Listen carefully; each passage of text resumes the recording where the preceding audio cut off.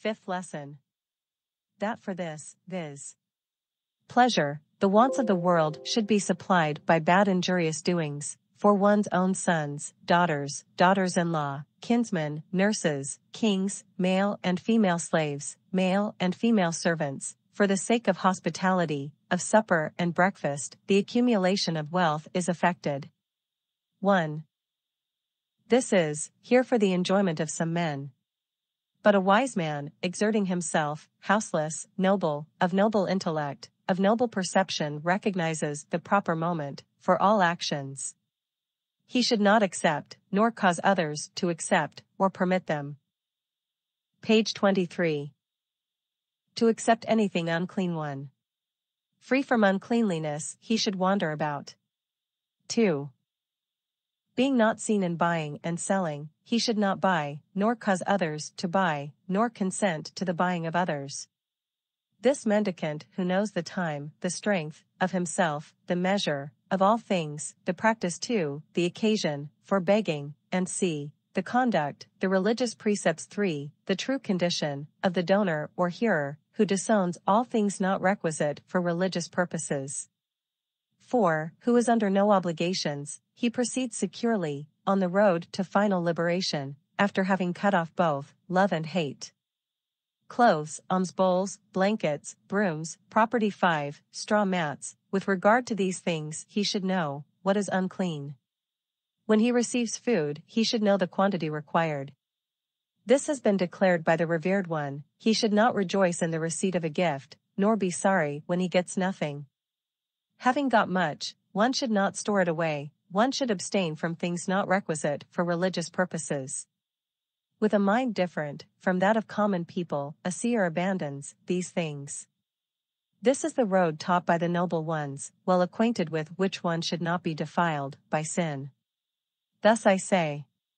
3. Page 24. Pleasures are difficult to reject, life is difficult to prolong. That man, certainly, who loves pleasures, is afflicted by their loss, is sorry in his heart, leaves his usual ways, is troubled, suffers pain.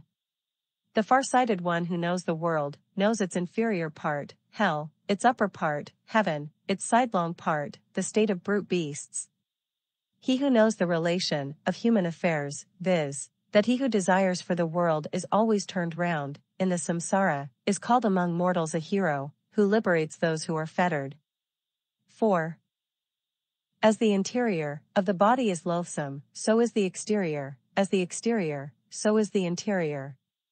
In the interior of the body, he perceives the foul interior humors, he observes their several courses, or eruptions.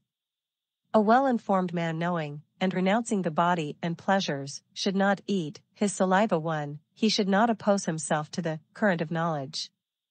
Certainly, that man who engages in worldly affairs, who practices many tricks, who is bewildered by his own doings, acts again and again on that desire, which increases his unrighteousness too. Hence, the above has been said for the increase of this life. 3.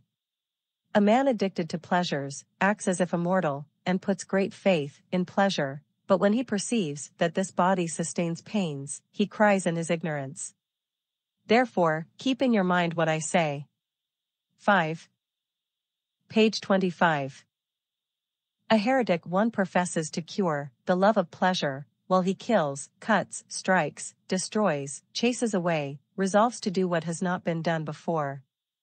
To whom he applies the cure enough of that fool's affection too, or he who has the cure applied is a fool. This does not apply to the houseless. Thus I say. 6. Footnotes.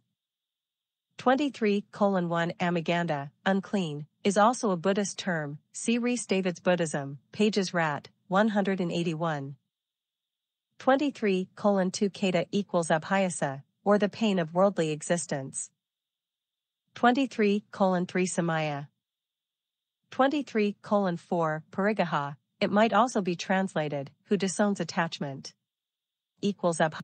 23:5 Agaha equals avagraha property, for example. The ground or space which the householder allows the mendicant who stays in his house. 24:1 i.e. what he has thrown away, vomited, as it were, pleasures. 24:2 Varam Vadhai Apano, apparently the close of a sloka, ci. 3:2-3. 24:3 The commentators supply Sararaja, the body. For sinful acts injure the bodies of living beings, therefore they are increased by our abstaining from sin. 25:1 Pandite equals Panditamani, who believes or pretends to be a learned man. 25:2 Alam Balasa Samjina, a pada of sloka, followed by the words in note 2, page 24, it forms the hemistich of verse 3 in the second lesson of the next chapter.